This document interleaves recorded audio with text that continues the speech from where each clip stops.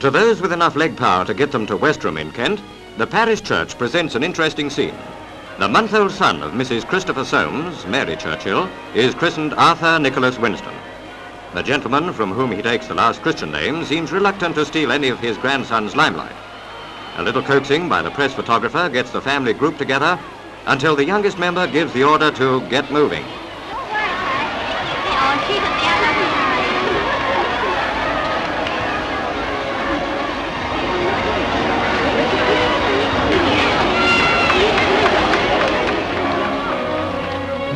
Chardwell Farm, home of Captain and Mrs Soames, is the scene of the christening party.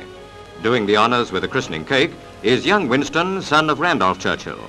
All the guests have contributed a share of the ingredients, and it looks like a mighty good mixture. It's a family Easter at home for 3 generations of the Churchills, and grandson number 5 does his best to make the holiday a memorable one.